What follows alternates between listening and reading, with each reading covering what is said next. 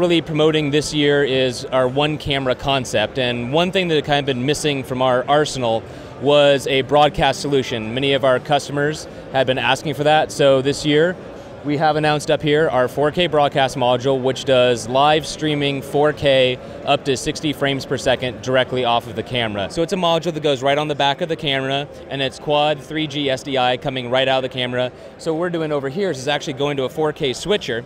And our friends over here at the VIZRT booth, what they're doing is they actually have a Dragon camera as well with the same module on there, so we're able to switch between their feed and our feed between the two booths. It'll start shipping probably around fall our time, so around September-ish, I would say. For the module, that is $69.50 for the module. Some of the other stuff that we have this year over here in our motion section, we call the Redlink Development Kit, and that actually includes a wireless module called the Redlink Bridge.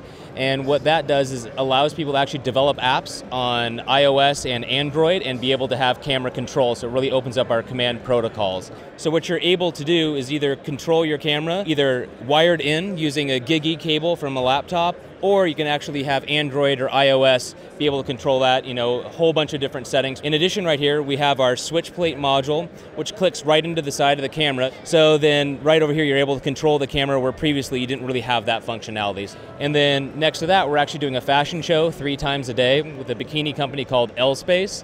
And so what they're doing is they're coming over, they're doing a runway show, and we're actually shooting it and extracting stills from it and pulling high-res prints right here off of our HP printer. And so the really nice thing is our camera does allow you to shoot motion and extract the stills directly from it at 19 megapixels. Shooting that, we have actually our new 6K monochrome camera, so a dedicated black and white camera that's shooting. We had already been making, monochrome with our 5K sensor, and now what we're doing is actually making available in our 6K sensor, and quite a few people use it, especially in the fashion world. We have actually a lot of people shooting nature that like to have that black and white feel.